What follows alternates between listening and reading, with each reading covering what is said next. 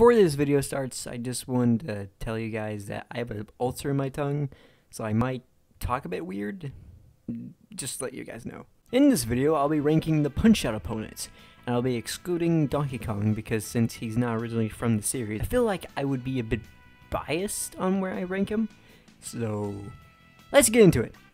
Let's start with the one that I ranked the lowest, Mr. Sandman.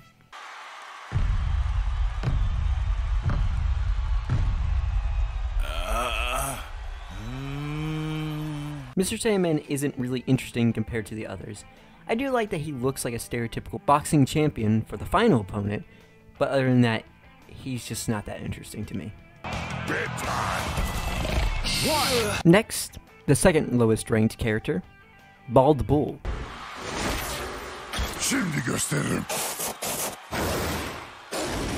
I love Bald Bull's psychotic personality. I also love that in the title defense mode, he doesn't fall once his health goes down, and the only way to make him fall is to give him a star punch once he's at low health, which makes the fight difficult. As much as I like the character, I don't find him as interesting as the others. The third lowest ranked opponent is Popinski.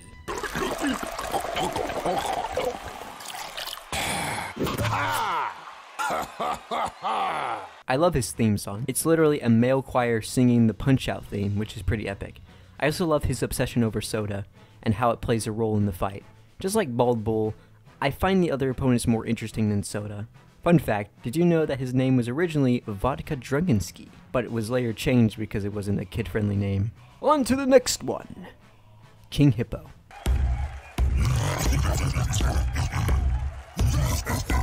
I find fighting King Hippo interesting. You have to punch him in the face once his mouth is open, and then punch his belly and then repeat until his health runs out. Another thing I find interesting about him is that he's the only character that's not a stereotype. He's just a guy that lives on a tropical island that is, king of some kind. Moving on, we're at 9th place, which goes to Great Tiger.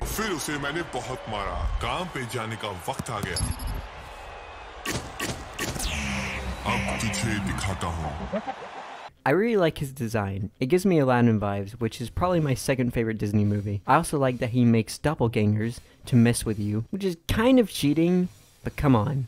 He's not the only one that cheats in this game. I also like his voice and the noises that he makes when he gets punched. In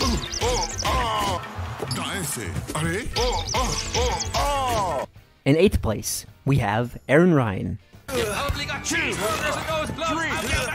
I love how psychotic this guy is and how unique his fight is. He runs around the ring, and you have to punch him once he makes an attack. Also in the title defense mode, he friggin' pulls out a rope tied to a boxing glove and swings it around, and you have to dodge it at the right time. And once he's about to fall, he will make an attack with his weapon, so you have to be ready for it. This guy's so insane, and I love him. In 7th place, we have Piston Hondo, or in this version, Hondo.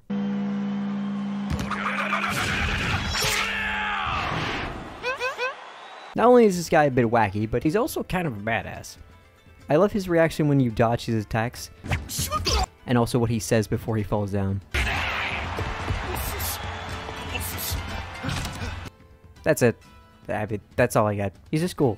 6th place goes to Bear Hugger. Oh yeah, get the hat on and now get your tail out of my eyes. How can I fight like that? Bear Hugger is such a fun character. He's one of the few that doesn't mind that he lost to Little Mac in the title defense mode. He just seems to enjoy boxing. I don't think he cares if he wins or loses. One of the things that's so ridiculous about him is that he has a bear for a coach. I also love that his companion in the title defense mode is a squirrel with boxing gloves. Another thing I love about him is what he says when he falls. This guy's the best. In 5th place, we have Disco Kid. I've got the disco fever. Can you feel the rhythm? Disco Kid is the only character in this game that is new to the series. And for a new character, he's pretty great. I love that his idle animation and some of his attacks are all about dancing. I also like that he doesn't seem to hate the fact that he lost to Little Mac and doesn't act villainous like some of the others. Even though he has a bit of self-love, he doesn't give me the urge to punch him in the face like some others.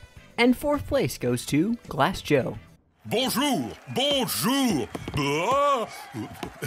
Glass Joe is the first fighter, so he's a wimp. But that's what's so lovable about him. That, and how confident he is. It's pretty funny that he starts off being super easy, and then when he returns in the title defense mode, he becomes so much harder that it makes you think, oh no, how hard the other is going to be. He's a really goofy character, and I love him for it. We're now at the top 3, and the one in 3rd place is Super Macho Man. Oh, these sunglasses? You can't afford these sunglasses, and get your hands off the ropes. This guy is the best. He's an absolute jerk, but he's so ridiculous, you can't hate the guy. His reactions to dodging his attacks is priceless. Dude, bogus. I also love that the audience actually boo at him. It doesn't make him unique considering it's the same as Aran Ryan, but it does add a bit of silliness to him. He seems to be a fan favorite in the fandom, and I don't blame him. He's the best American in the game. Now, I will announce my second favorite opponent, and that is Kaiser. Das ist Boxen, Little Mac, und kein Tantencafé. I really like his character design, and that he is a German veteran. I enjoy his cartoony, villainous personality, and some of his quotes. Ich, deutsche Position. Du, Windmühle. He kinda reminds me of my brother, not because he looks or acts like him, but because he's been to German class and probably understands what he's saying more than me. And finally, my number 1 favorite opponent, other than Donkey Kong, is Don Flamingo. Aha! Ole!